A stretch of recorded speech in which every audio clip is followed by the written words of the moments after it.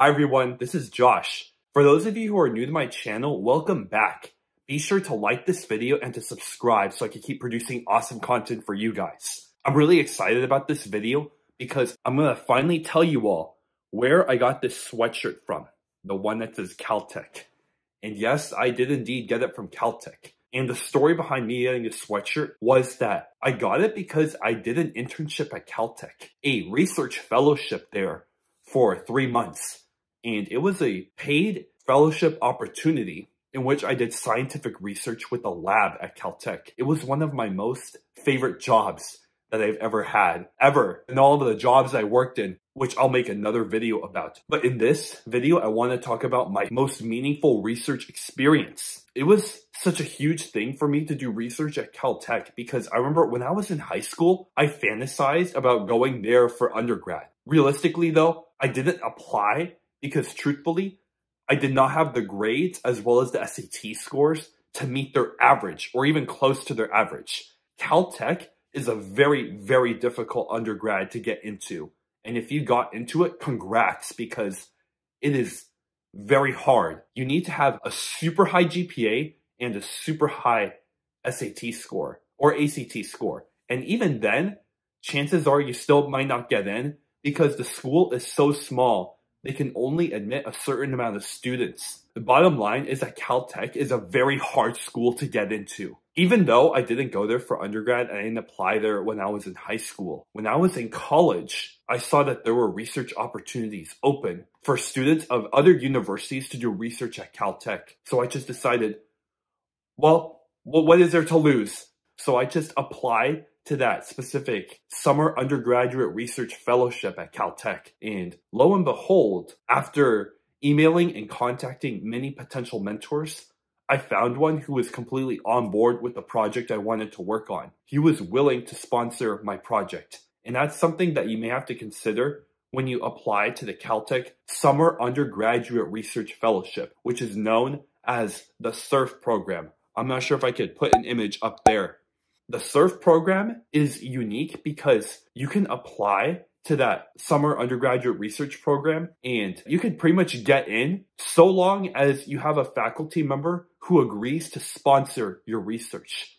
And that is where the tricky part of getting into that program lies, because it's kind of difficult to ask a Caltech faculty member to essentially pay for your research expenses as an undergrad who does not go to Caltech. From their perspective, it may not seem like that there is too much for them to gain out of it, so to say. However, if the professor there is really willing to train undergrads and take the time to do so, which the professor I worked for was, then that is something that is really powerful and something that you should really thank them for if that's what they end up choosing to do for you. This not only applies to Caltech, but I'm sure that there are SURF programs at other universities too. This was just specifically the case at Caltech, where the SURF program had very high acceptance rates, but it was under the condition that you had to be able to find a mentor who was willing to sponsor you, because the SURF program didn't have any outside funding.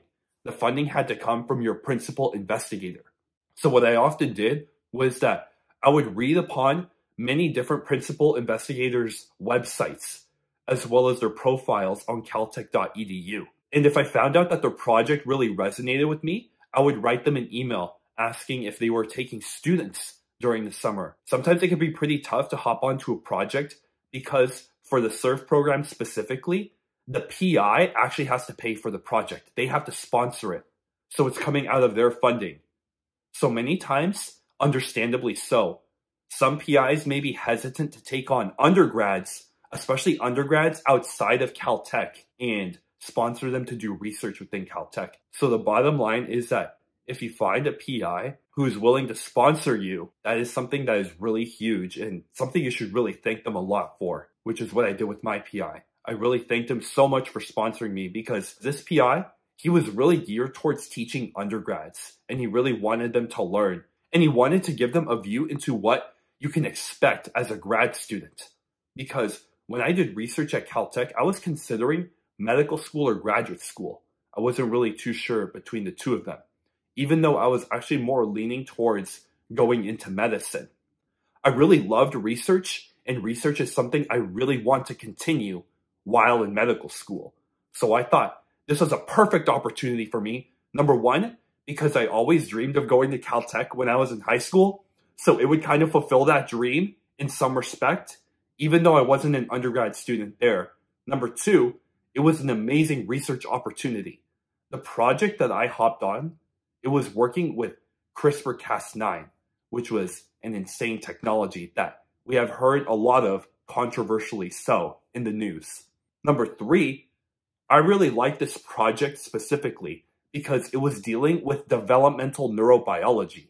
And as a neurobio major who was really fascinated by the brain in high school, this project really spoke to me, and it was something I wanted to hop onto. So those were the reasons why I decided to do that project. Doing research at a university like Caltech is huge, and it's something that you can most definitely put on your LinkedIn and on your resume and on your CV. And every time I've come across people and employers who have looked at my resume, they've said, oh my gosh, wow, you worked at Caltech? You did research there? Tell me more about it.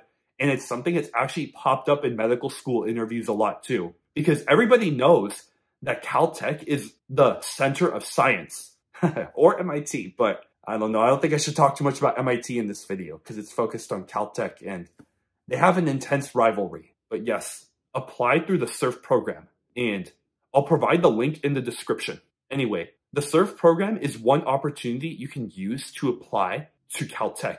Another opportunity you can use is the Amgen Scholars Program.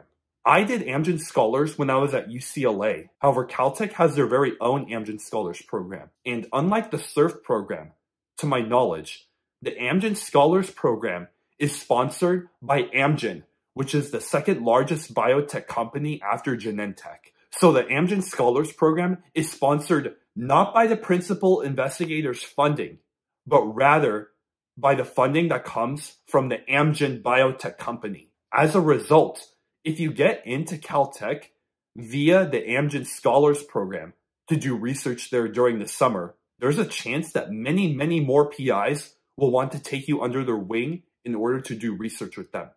Because the funding is not coming out from their pocket, it's coming out from Amgen's pocket. So many PIs will be more willing to train you. Some may perhaps say no if they don't have the time or the resources to train you, because it still requires an effort on their part. However, the opportunities open up more because now funding isn't an issue for the principal investigators, and they can more easily be willing to accept you into their labs. So bottom line is that you can apply using the SURF program as well as the Amgen Scholars Program.